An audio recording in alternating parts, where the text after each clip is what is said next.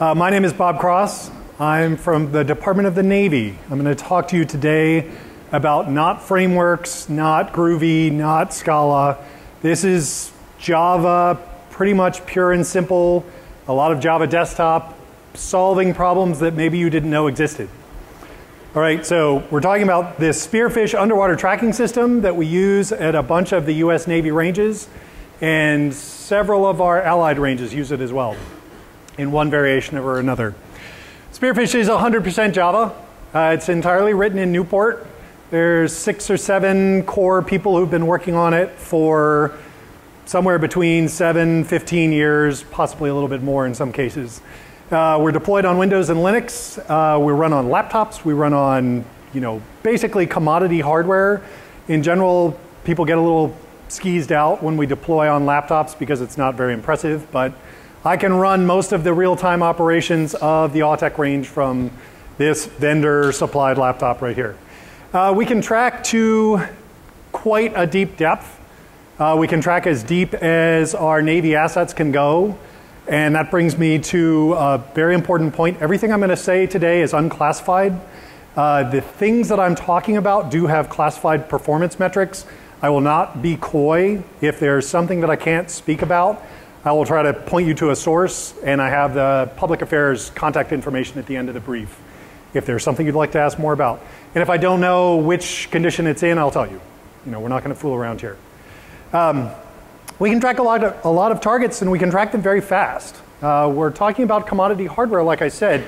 The modern multi-core processors allow us, with the basic concurrency that we get from Java, to go at least 100 times real time in most of the scenarios that we're dealing with. And when I say we eat our own dog food, I'm not kidding. This is actually a system that I've taken out to sea in situations where I had the opposite problem that you would normally think of. The water was too flat. So the kind of missions that we're actually talking about, and when I use missions, very carefully, we're talking mostly about training exercises where we have officer candidates, for instance, prospective commanding officers who are learning how to drive a submarine. And they're chasing other submarines around, they're chasing targets, they're getting chased by helicopters that are looking for them. We can have surface ships doing the same sort of thing, gunfire exercises. We also talk about test and evaluation of systems, and that could be a new weapon type, for instance, or a weapon with new control software on it. And then we also have sort of new scenarios, and that's the catch-all, where we take some piece that we have in inventory and we try to get it to do new things, sometimes things that you did not know were possible. That's always fun. So this is the problem space in which I operate. The ocean hates all of us. It hates me in particular, but humans in general. All right, there's nothing about the ocean that makes the tracking problem any easier. Anything you would normally think of, a lot of what I'm going to talk about today has parallels to GPS tracking. Just some of the same vocabulary in the applications that we're talking about. Nothing about GPS works. Nothing about lasers, nothing about radio waves, none of that works underwater. It's great at absorbing energy, except for acoustic energy. Certain frequencies carry for quite a long ways because the ocean water is not really compressible. It'll carry that energy, as far as we want it to in certain frequency bands. Unfortunately, there's a bunch of stuff in the water that's already making noise, squarely in some of the bands that we care quite a lot about. And the final problem is that the Navy really doesn't care about my convenience. They're out there to do their job, and if I can track, I had better track. That comes straight down from the Admiral. Right, so here are some of the major system components. And the Java portion is, if we follow this curve all the way down and up to the left, everything from detection reports up. Those are the Java components that I'm going to be speaking about. But we've got systems in the water. That would be the big red oval. That could be a submarine. That could be a weapon. That could be a submarine simulator. That little green triangle is what we call a pinger. There's a box or a ring or something. It's basically a transducer. It's an emitter in the water that sends out signals. And that curved line, that line is curved for a reason, okay? That none of our signals go in a straight line. GPS deals with this a little bit. Our curves are dramatic. And we get down to our hydrophones, which is the microphone on the bottom. And usually way deep down in the water. So we're talking about 2,000, 4,000 meters down. We have hard lines going back to shore that are talking to the signal processor system. That's where we have real-time tagging. This is not Java. That is sitting in a digital signal processor box, also made in Newport, but that's running, you know, a Linux kernel, and that's dealing with signal processing cards. And they take all that racket and they turn it into detection reports that I can then turn into track and put up on the screen. And that's the Spearfish underwater tracking and display system. So the ping that we send out, it's an encoded signal. It's, in most of the cases that I'm dealing with nowadays, we have essentially an identifier, which is 76-bit long, which is a Hamming code. It is essentially counting up from 1 to 12. So we have 12 different 76-bit codes. This pinger that we've got mounted to the box just transmits those pings for me. Usually once a second if we're down at AUTEC, for instance. We've got sound going through the water, and it goes roughly 1,500 meters per second. It is never going exactly that speed for any time. Any time that I think I know what the speed is, it's going to change because of depth or salinity or temperature. There's a hydrophone down at the bottom, and the detection report is just essentially taking the acoustics that came into me, or it came into the system, and it's turning into data that I can play with on the Java side. All right, so the goals of the deployed system. Range safety is absolutely the most important one. And again, this is not a problem that most people are going to be talking about today. We have, for instance, 2 submarines. They are actively hiding from each other and trying to find the other one. Because they're hiding, they don't know where the other one is. And I don't know if you've seen Hunt for Red October where, you know, ooh, this is neat. We can see the submarines and it's really close together. Leaving aside the question of the fact that it's really dark underwater and you wouldn't be able to see the submarines. If they were that close, there would be a huge brouhaha as we would send messages up from our bidirectional phones saying, no, you guys, you're way too close. Because you cannot turn like they do in the movie. They're like fighter planes. So on our end, we have to basically detect and track range participants. This could be a submarine that just clicked off its pinger. It could be a surface ship. It could be an exercise torpedo dropped from a helicopter that's going to go down and then come back up to the surface and need to be recovered. So we're now tracking it on the surface so the recovery boat can drive out and pick it up. We've got to scale and degrade based on how much data is going on. We can never drop down below the data flow that's coming in. So we can never run it below real time. And when I say real time, I'll talk about exactly what that means. We need to let somebody know if there are problems, and we need to provide some accuracy. And accuracy is a term that changes based on context. We have absolute accuracy, which is relative to essentially GPS accuracy. You can have relative accuracy, where if I know that these 2 submarines have a skew, and they're off by some number of meters off to one side, as long as I know the separation between them, they're not going to hit. And the admiral won't get mad at me. All right, so real time. Different system components have different real-time capabilities. When we're talking about the conversion of the acoustics into detection reports, we need sub-millisecond accuracy, hopefully down in the microsecond world. We're talking about 76-bit signals at 13 kilohertz-ish. That's a fairly long signal. We'd like the time tag to be right on the leading edge as it arrives at the hydrophone. Sometimes that works, sometimes it doesn't. Remember what I said about the ocean not caring. All right. Depending on how the track accuracy goes, that starts eating into my error budget.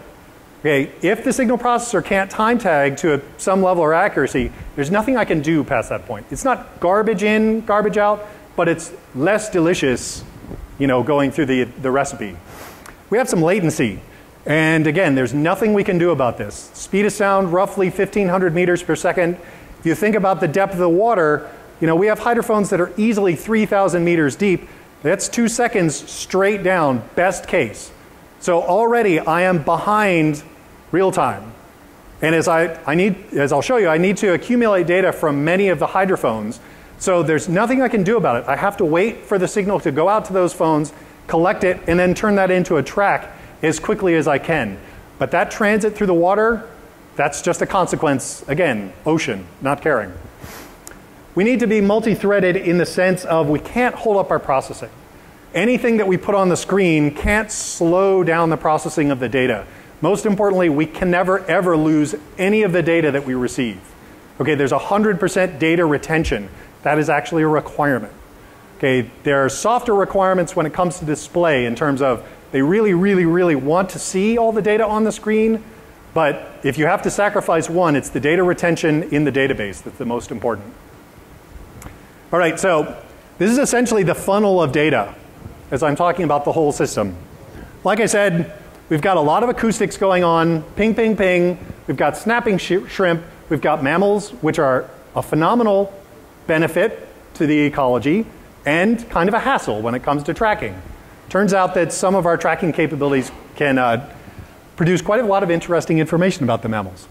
And we're funneling it all the way down, and as we neck it down further and further, we're trying to turn it into a location. All right, so like I said, a ping is an encoded acoustic signal. The payload, as far as I'm carrying, there's a target ID, 1 through 12 or 2 1 through 12 codes. So that allows me either on range 12 items. Could be submarines, could be weapons, could be targets, could be surface ships, or if I'm using what are called frame pings, up to 63. 63 targets would be a lot for the Navy to field at one time. It is not a lot for tracking. Tracking is fine with that much. All right, so each one of these pingers has a repetition rate. Just like in GPS where we're talking about a 1 second signal, quite often we're talking about a 1 second pinger. In certain circumstances, we use a different repetition rate in, for instance, a vehicle that does not move very fast. Because like I said, we're pushing all these acoustics through the water. If I can avoid a little bit of noise pollution, I can potentially get a more accurate track on things that I care about a lot. Like for instance, weapons. I care a lot about weapons. And these pingers tend to point down.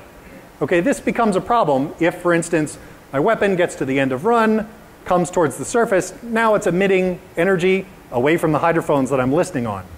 And that can be a problem. Again, ocean, not care. So, then we have this concept called a splash. A splash is anything else.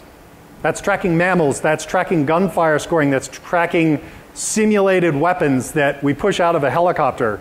And if you look super, super closely, you can see me sitting in the portside gunner seat of that UH-60. And this is one of those situations where I bring the pictures home and show them to my kids, who I had up on the screen earlier. And they're like, Dad has the coolest job ever. Okay, because this is the low flight where we're down at about 100 feet up and we push the big marker buoy out of the helicopter, makes basically a kabloosh. The bigger one on the bottom is from 1,500 feet, and that made quite a kaboom. It was really neat. It took a long time as I was watching it fall. Okay, so backing up again, and I know that I'm going through this several times, but nobody else in Java 1 is talking about anything like acoustics, so I'm doing this super quick overview of some of the system components so that I can get to the Java part. That's coming. We're almost there. All right, so hydrophones detecting sounds. The sound is converted to a voltage. Not useful to me at this point.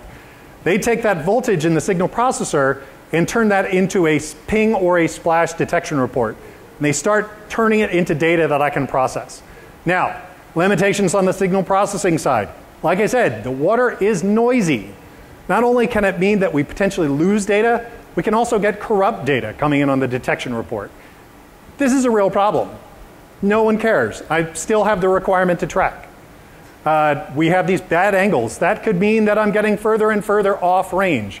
I'll show you during the demo the actual range coverage area. Again, you know, the guys operating the range want to be able to say, this particular submarine is coming on range. I expect them to be on site at such and such time. They want a large footprint. Range safety, you know, and also range scheduling. All right, now we're in the Java world. Okay, this is everything that I deal with all the time. The tracking part of the problem, I've said detection reports a lot of times. Like I said, detection reports can get corrupted if we got potentially bad data, so we have to run through a validation process. That is essentially a set of rules that says, here's my raw stream that's coming in from this particular hydrophone. Based on the logical rules that I can go with, what subset of data here is probably valid for the target that I'm looking for at this time? Then I have to turn it into a localization. That's saying take the data from multiple hydrophones, the valid data that came out of the validation process as we're coming down sort of through the tentacles. Take a bunch of those validated data streams, start turning those into positions. Now I have to couple that with the sound velocity profile.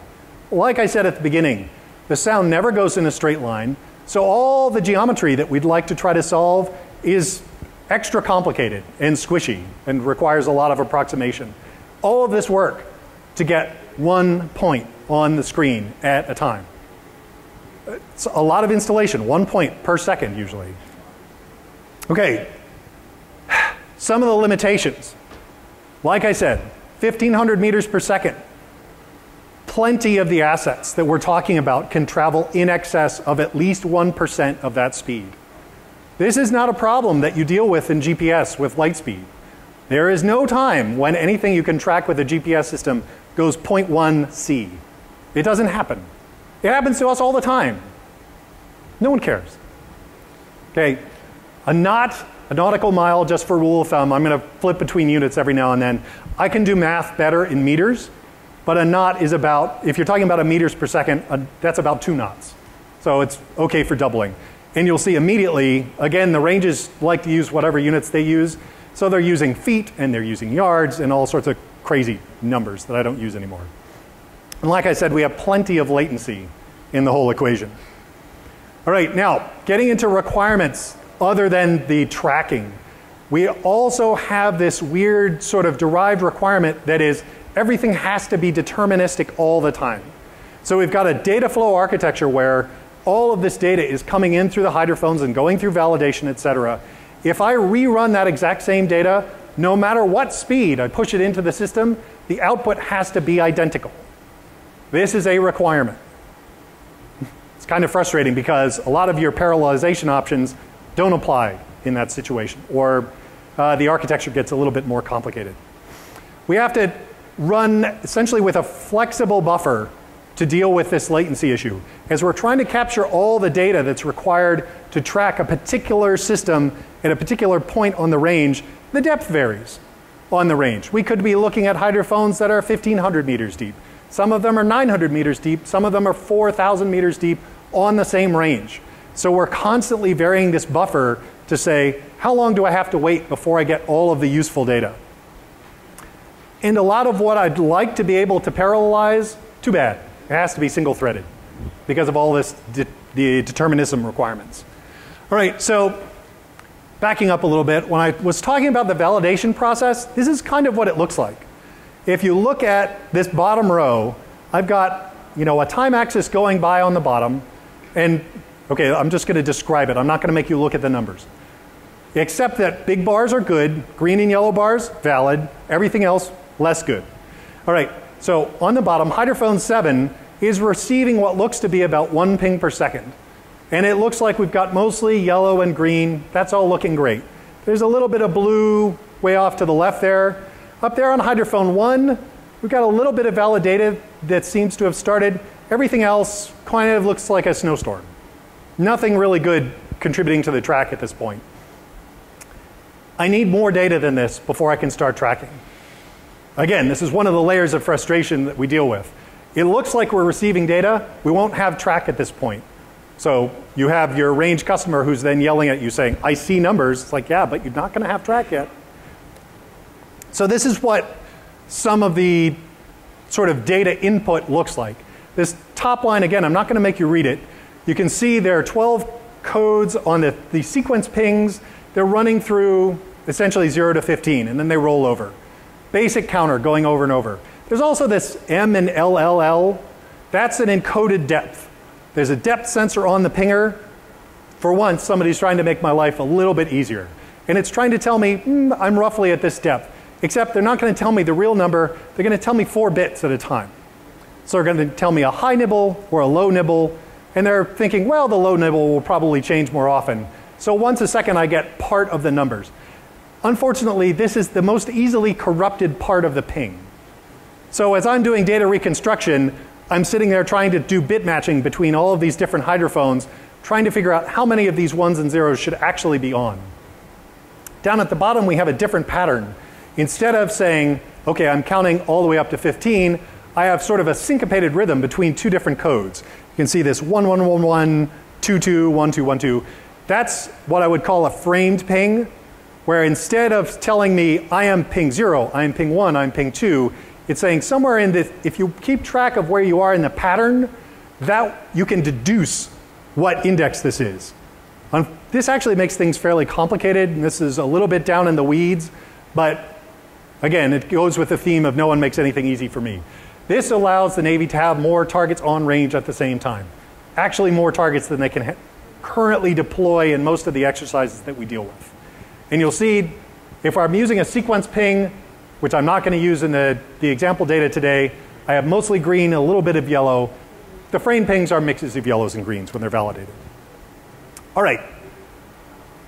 All of that was validation. Now we're talking about localization, and this is where anybody who's worked on a GPS type system, some of these words will sound familiar. I have validated data that came out of my validation process. I have known hydrophone locations on the bottom, and finding all those hydrophones once they've been deployed down to sub-meteor accuracy is an experience. That is a fairly heavy-duty evolution. They do an extensive hydrophone survey, and they mathematically compute using multiple GPS antennas. All right, the hydrophone must be here 4,000 meters down. That's very important, and then they use those positions for upwards of 20 years, because funnily enough, things don't really change down there very often. So I've got my hydrophone locations. I have that ping ordering. It's the sequences or the frames, and I have my sound velocity profile. Now using all of that, I need to come up with a position. And this, I'll show you what this looks like. This is a spherical tracking problem, sort of in action.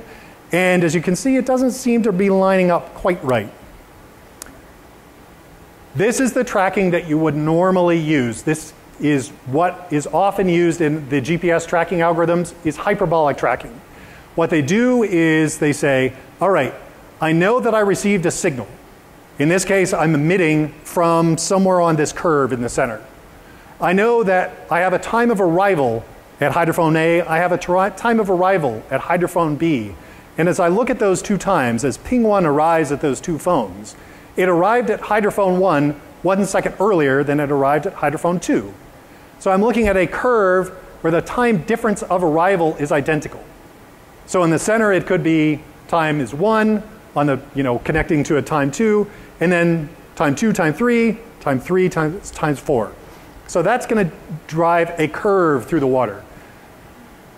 So that's the harder one. This is really the easy one. Once I know the actual time of emission, which again, in the GPS situation usually do, because those clocks are going out once a second exactly on the time. If I have what's called a synchronous pinger in the water, I can do spherical tracking. And that's just saying, all right, I know the time of arrival, I know my time of emission, my delta time there divided by the speed of sound through the water, that's going to define a radius. So I have a radius of possible positions around hydrophone A, I have a radius of possible positions around hydrophone B. If I look at where those two things intersect, there's two possible positions. If these hydrophones are sitting on the bottom, and I'm looking at essentially top and bottom, I am fairly certain that my submarine is not beneath those two hydrophones because there's dirt there.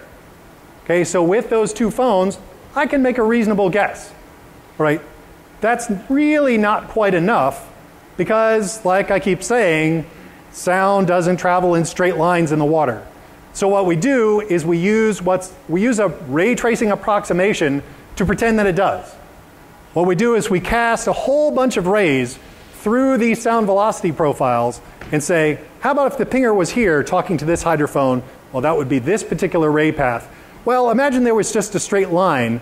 Let's take that transit time divided over this particular straight line path and call that an effective sound velocity profile.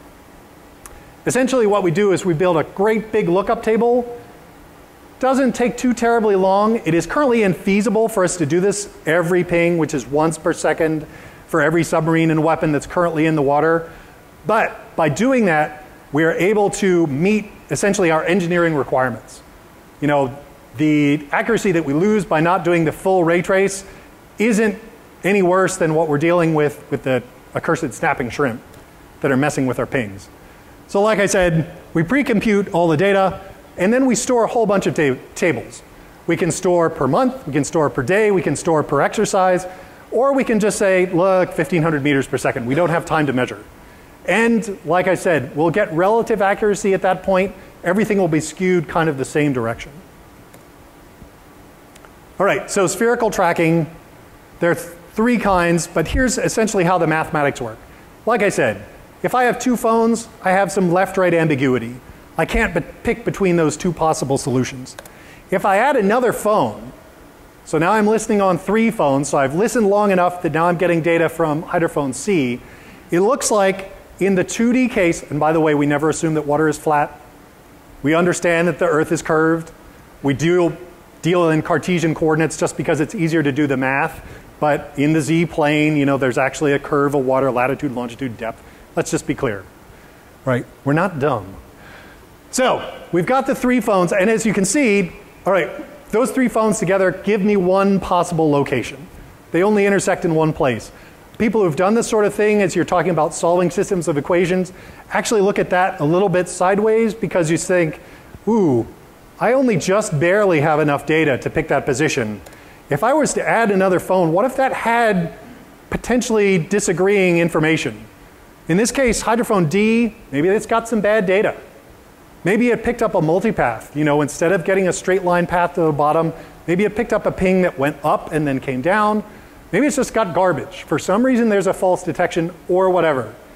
Now I've got more data. Maybe I need to bias my solution so it can potentially skew kind of up there to the upper right, or maybe I can throw out that phone. I'm a little bit more error tolerant. And like I said, if I add more data, my tolerance for error only goes up in the two-dimensional case. In the three-dimensional case, now I can actually drop a hydrophone again, right? Imagine I did a whole bunch of intersection diagrams using hyperbolas. I can't do that in PowerPoint. It's awful. So this is the three hydrophone case. Essentially, you need one more phone for hyperbolic tracking than you do in spherical tracking. All right. In the tracking scenarios, on the ranges that we deal with, we have standard conditions. The submarine is largely driving in straight lines for relatively long periods of time. We have targets that are more or less doing the same thing. Surface ships looking for all of these things, again, largely going in straight line paths. Life is pretty good in most scenarios. Now, the submarine starts launching weapons. The weapon has a pinger, the submarine has a pinger. Which one wins at the signal processor? Because they're in the same place. They're emitting, it's the same transit time, so the sounds are arriving at the phones at the same time. There's contention in the water now. So it's going to take some time before the weapon separates from the submarine and we can begin tracking each one of those. At what we call the end of run, by the way, these are exercise torpedoes. They're firing at each other, but they don't make holes in the other submarine. They turn away and then they come up and they have to be recovered. We put different heads, they're weapon heads on the top. They aren't war shots generally, they're a different color and everything. At the end of run, so they're out of fuel, they need to be recovered, they go vertical, and if they're going from relatively deep water, it can take them quite a while to get back to the surface. Like I said, the pinger emits down, except down is now to the left. The hydrophones are down here, so all that energy is going that way. There's an excellent chance that I'm not tracking anymore. And that's all kinds of scary because now there's a weapon in the water doing something, and then it shows up on the surface. And now it's rolling around in the waves because the waves in Hawaii are really quite large. And it gets hard to track again because the pinger is supposed to be pointing down, but it's rolling around back and forth. Sometimes it's pointing up. Doesn't go well through the air.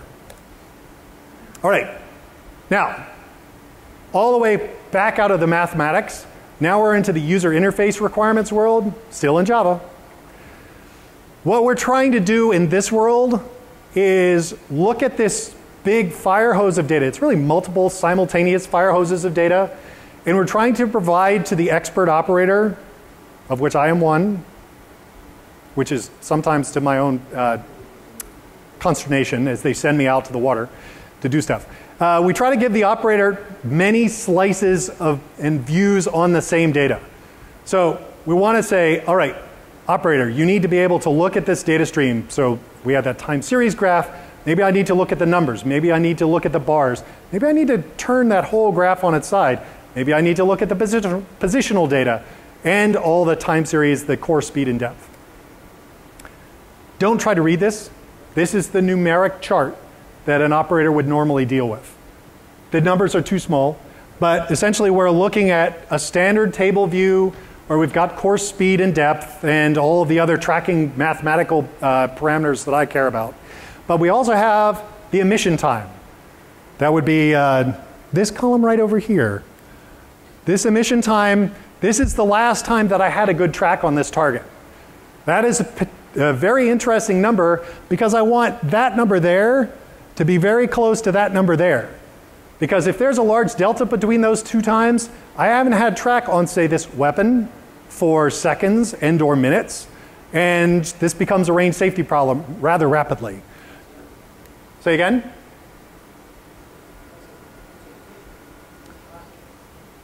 This is emission time here. I'm talking about this MT number down here.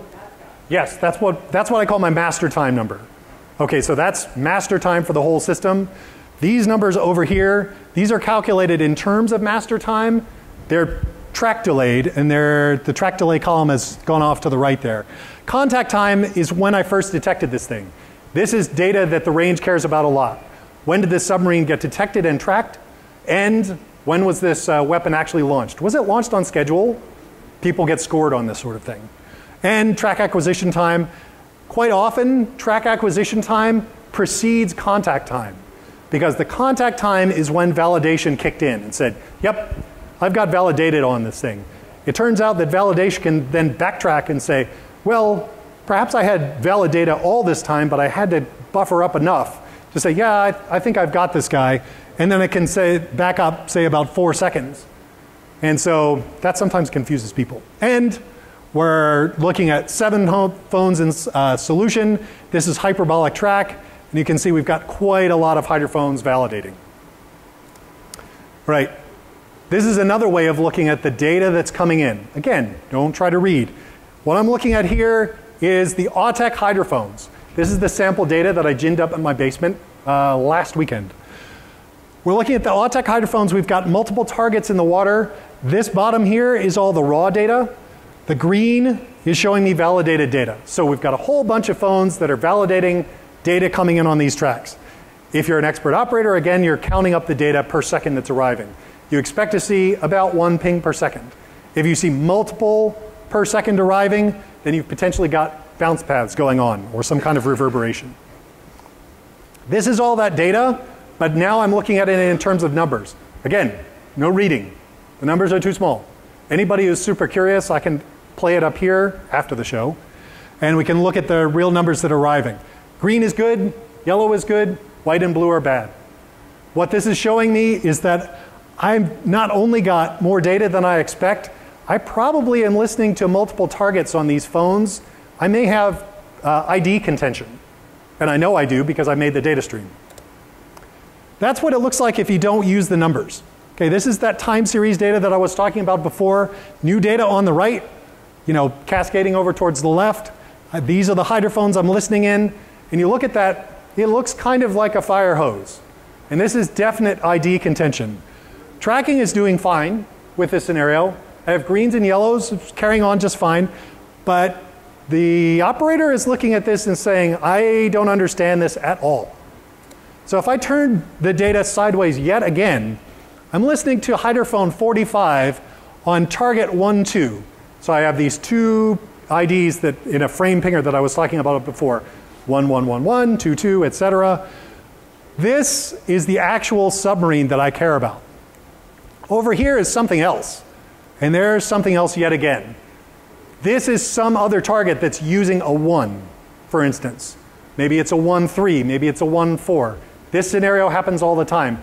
It's actually very convenient when you're watching a weapon behave close to another target, because you start getting Hunt for Red October scenarios.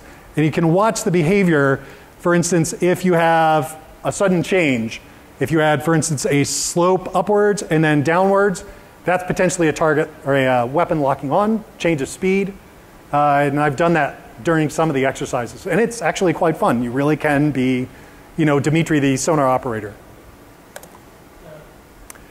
All right, a little bit of history. I promised in the talk summary that I would talk about sort of the history of concurrency on this problem that we're trying to solve here. And that's that this system began before Java really was an operational language and/or platform. It was towards the days when C++ was really becoming viable-ish.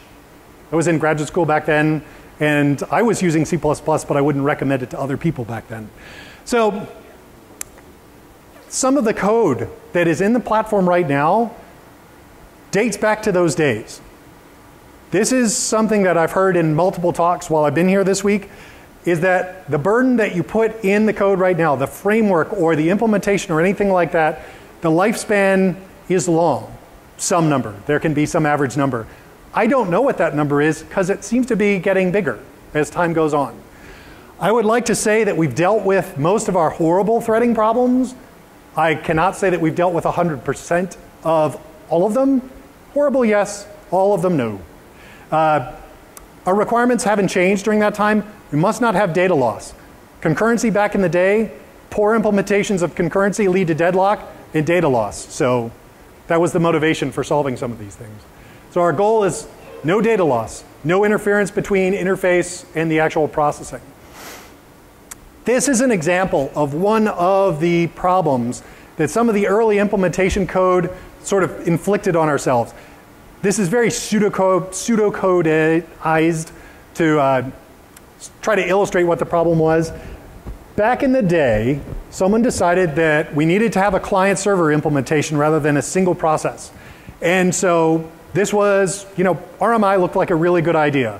RMI, potentially a good idea, to say, all right, here's my user interface event. I want the system to do something. Unfortunately, the implementation that the person chose, who's no longer with the government, was to then make another RMI call from the server back to the user interface, which is an immediate implementation of deadlock. It's just deadlock that you haven't detected yet. Because who knows what's going to happen? You click the button too fast, and now the entire system is locked up because it's trying to process one blocking call while the other blocking call is reaching back. And so that was when I arrived at the government. That's one of the things that I started doing first, was just clicking the button a whole bunch of times. It's like, yep, I locked the system again. Like, no, we can't have this. So in later days, what we said was, hey, event bus, it's not bad. It's not the perfect message passing architecture, but it isn't bad, and it wasn't hard to put in place because you could see a lot of the parallels. Most of what we're trying to do in the user interface world is not time critical. The submarine is 6 to 8 seconds behind where we think it is. We're already late. So there's no reason for us to sit there and say, it is super critical for me to click this button and see an immediate change on the server side. I would like it to proceed apace, but more importantly, I don't want to lock my user interface or my processing. I don't want to inflict any damage on either side. And so what we'd do is we'd say, all right, my detection reports are coming in. I'll pop them in a list. I'll make that a synchronized list so that I'm not going to have contention. Well, I'm not going to have an actual data loss problem. But now I've potentially got blocking between these two processes, but it's better than it was before. I can pour that data through my event bus and at least allow my data acquisition to proceed apace. Maybe my user interface may have a deadlock, but I would rather kill the client side and let the server side keep going. Compromise at the time.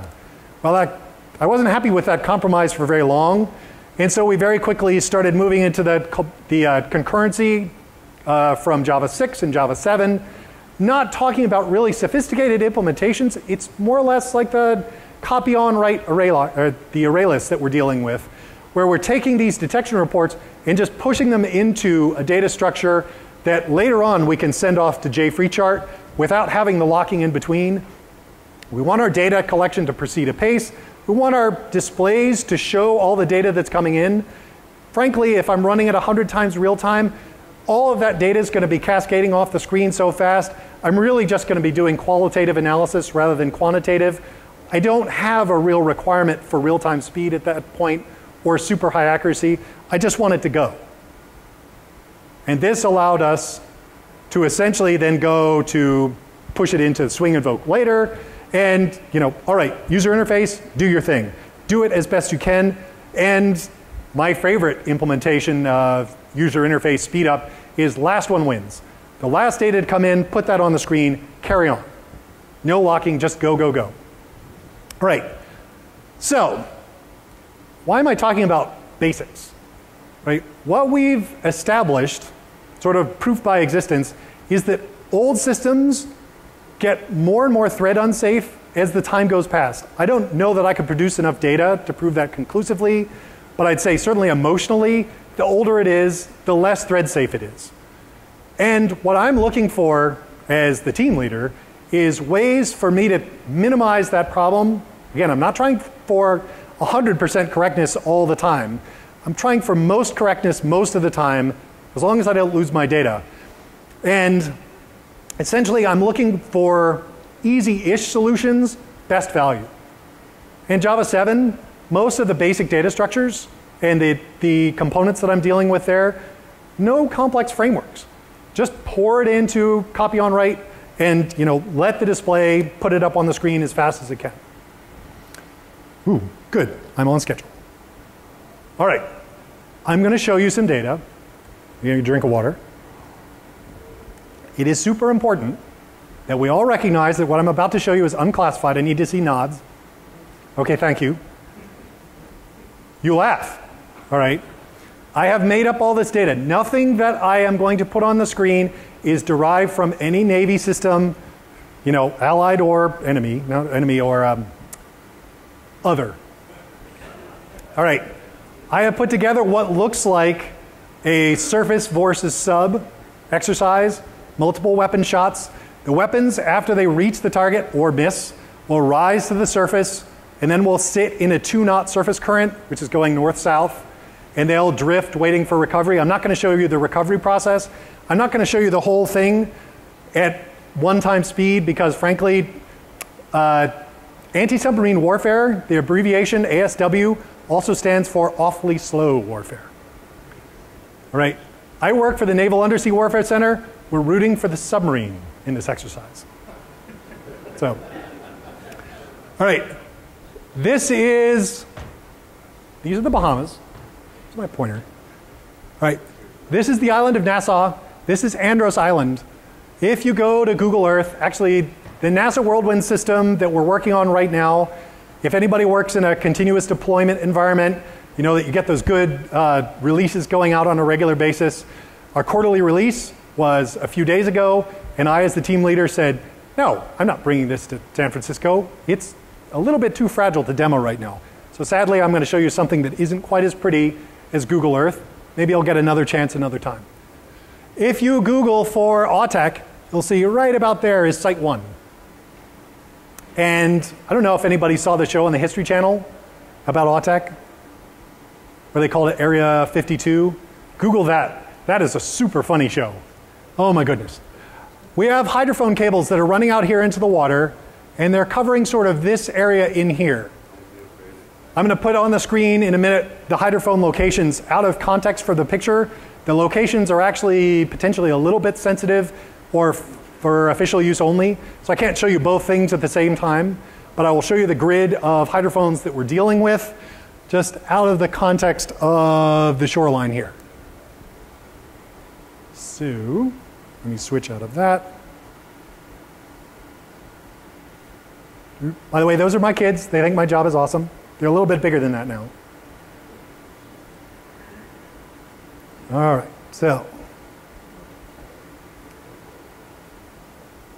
as we can see, things are moving very slowly. Our friend the submarine is down here. Our friend the surface ship is coming down to the south, and we've got near perfect data coming in. I'll increase speed in a moment, but I just wanted to show some of the major user interface components. Let's bring up a speed chart. I would like to do a strip chart of speed. Let's do an auto scale. I'm using JFreeChart here because I work for the government and the key word there is free. Also, JFreeChart, I really, really like it. Very powerful, very low sort of maintenance and development cost. So nothing in particular is happening. Actually, my colors have switched here. So pretend the red is blue because my red is that guy. Oh no, I've got it right. As you can see, our submarine friend here was cruising along very fast and has done some sort of a speed change. He was coming on range and has acquired the target. Not really, I'm not modeling any of that stuff, but it's something like that. And has decided, okay, I need to slow way down because speed is noise, and he's turning. That turn is something that they don't talk about in Hunt for Red October. Is the submarine has what's called a towed sonar array. Has anybody heard about this sort of thing before? All right, it's towing that out, and not really, and is waiting for it to straighten out. Came this direction and is going that way to resolve that ambiguity. The towed sonar array provides a line of hydrophones, which gives you in the spherical tracking case that left-right ambiguity problem. He's trying to resolve that because as he came in, couldn't really tell, is my target on the right, is my target on the left? Okay, so again, let's just look at what this data looks like. I can see here, these are times of arrival, and you might almost be able to read those back there. You can see that none of these times are quite the same, and there's potentially a fairly large disconnect between them. But if you look for ping F here, ping F, ping F, ping F, those are arriving at different times at the various hydrophones because of the separation. I promised I'd show you what the hydrophones look like. We've got quite a few hydrophones. Site 1 is right about there-ish, roughly. Our scale here is yards, because people like making my life difficult. They like yards. You can set yards in the in startup. But you can see, as we're talking about the square footage of the range, we're talking about 0 to over 30,000.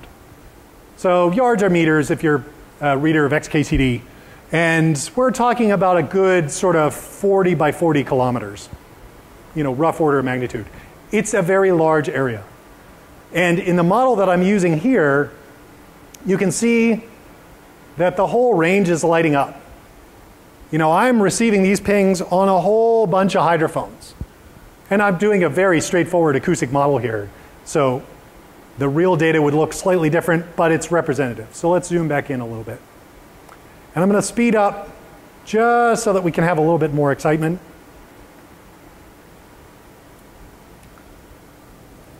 We're still going slow. Tough. Okay, slow warfare. We're not kidding. All right, so right about here, I'm expecting a weapon launch, not a real weapon.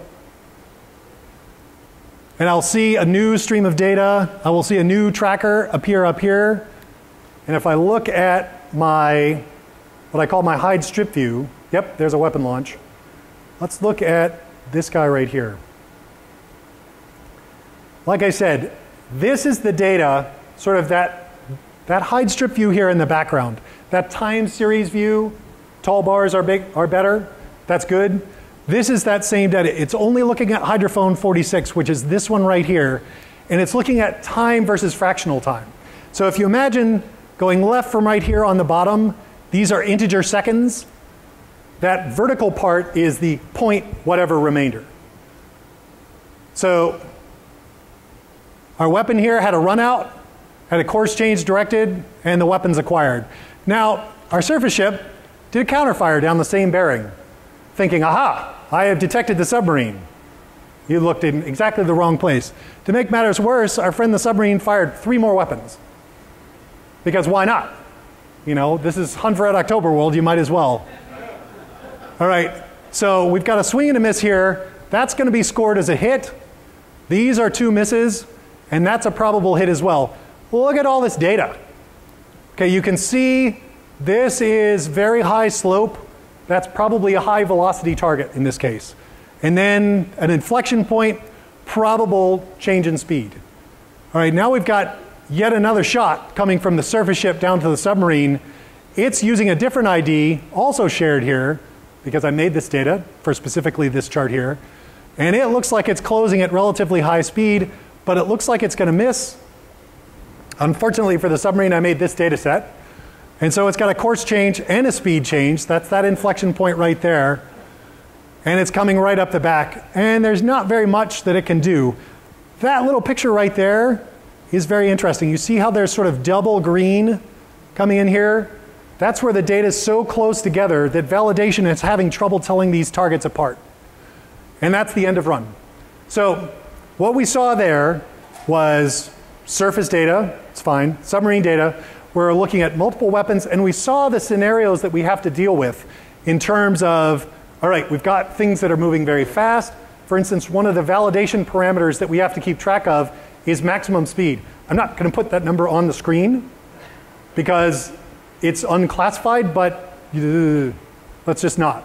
That's settable in runtime, where you say, all right, one of my validation parameters is this is the fastest I expect something to go.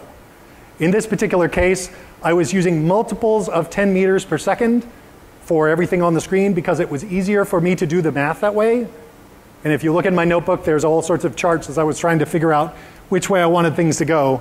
But you can see we get a lot of data pollution very fast. You see that chart in the back.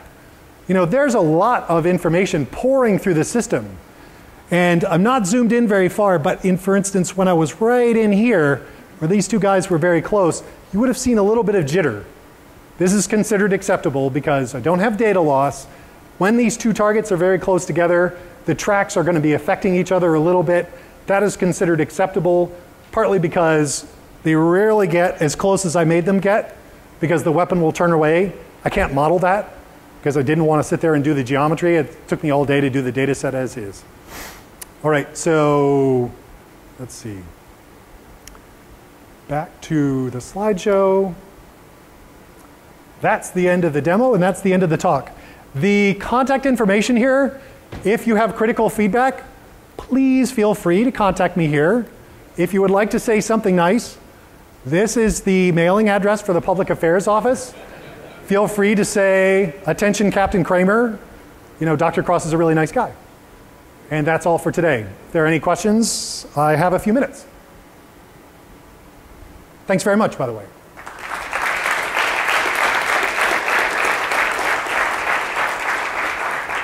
Yes, sir.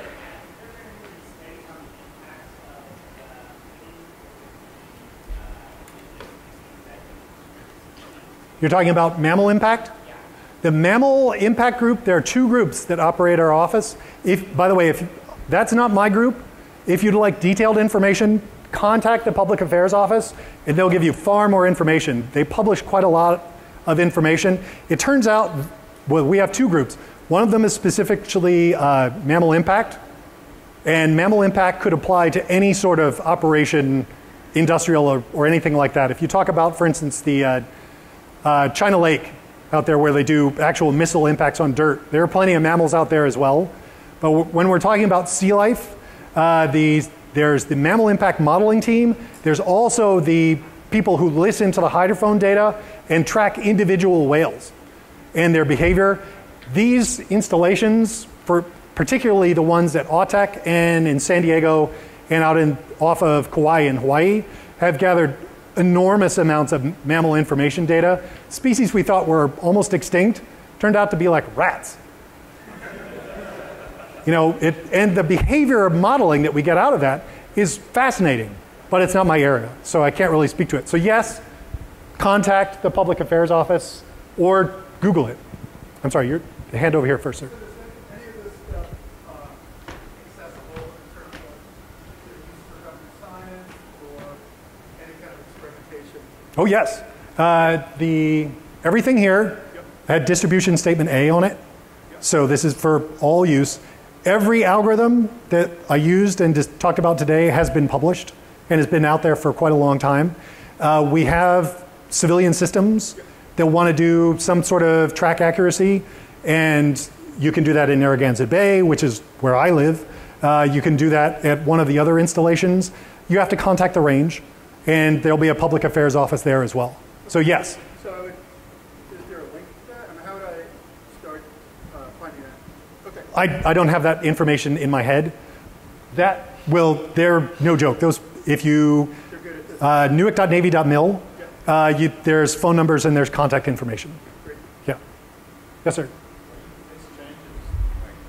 Say again? We have a variety of test methods. It's sort of a cascading scale. You have your basic unit tests. We have a bunch of test procedures where we're using archive data or simulated data, like something like this. Usually those data sets were driven by scenarios that we saw on site. We have unclassified and classified labs in my building that are classified no higher than the secret level, which is my personal clearance, where we know what we expected to see, and this is what we saw instead. So there's multiple levels. We like to have all the tests pass before they would get out to the fleet. Sometimes that works great. Usually what they do is they find a new scenario. It's like, guess what? When you have 3 weapons that come directly at each other, the track looks poor. Like, well, of course. It's like, how often? The time between, say for instance, me writing new code to actually being on range is no more than 90 days. So we're writing code all the time. It's driven by customer requirements. Right now, we're primarily focused on the display side. You saw that XY plot. That's a JFree chart plot. I really like JFree chart. Nothing about that is sexy. When you're doing demos to the Admiral, it doesn't really look pretty. Google Earth and such things, they look pretty, and they also give you a better geodetic display of what you're trying to show. So, all the time. But you, sir. How many members?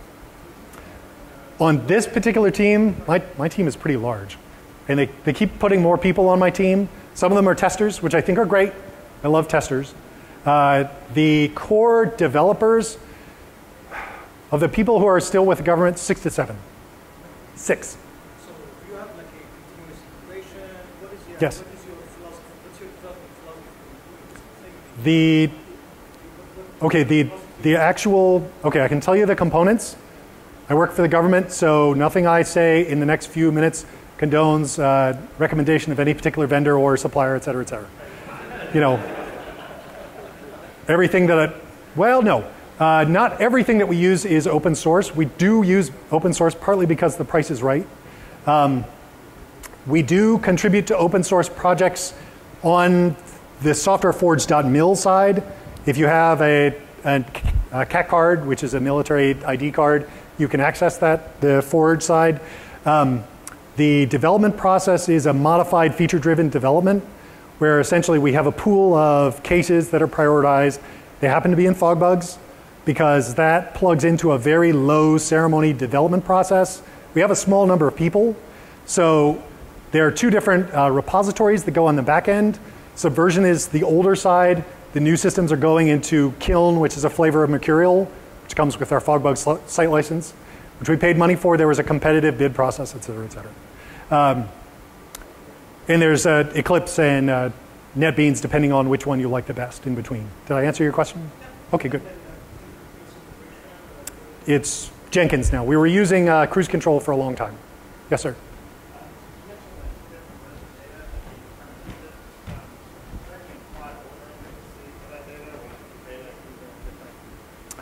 The actual incoming data? The transmitted data is ordered. So it's, as first ping is ping 1, then there's ping 2, and then it rolls over to ping 1 again after it goes 16 of those. So that's one of the things that allows me to correlate between 2 different hydrophones. This ping 1 and that ping 1 must be the same. If, for instance, I had a very rapid ping rate and very short what's called baselines, different distances between the hydrophones, I can get what's called a frame ambiguity, where it's rolled over too fast. And now I don't know which ping 1 I'm talking about, but yes, there's a distinct order. And if you think about it, most of the time, going from ping 1 to 16, it's 1,500 meters per second. We're talking upwards of 10 kilometers at that point. So I can cover a pretty large footprint. As I up the ping rate, that area begins to neck down. So, is it good? Okay. Yes, sir. On the airborne side, I didn't show any of the airborne data. We're also responsible for taking in the radar data at AUTEC. The systems at the other ranges also provide radar data. It's an older display system. that doesn't pass through this code base, this particular code base, and those generally produce for me a TSP, a time space position information packet directly. And they produce it however fast they want to. A lot of those, if they were old missile control radars, are upwards of 20 times a second, which is relatively low bandwidth, you know, compared to everything else that we have to deal with. Yes, sir. Dr. Ross, have you looked into or found useful or not useful machine learning for dealing with errors and ambiguities? The question is on would we use machine learning? I would say machine learning in an unsophisticated sense is very much on our R&D plan, because what we would really like to do, and we've talked about this a lot, and it's not even a funding question, it's literally we don't have enough minutes in the day to start pulling into this, is to say we have years and years of archive data to say this particular target was at this point, which phones can hear it?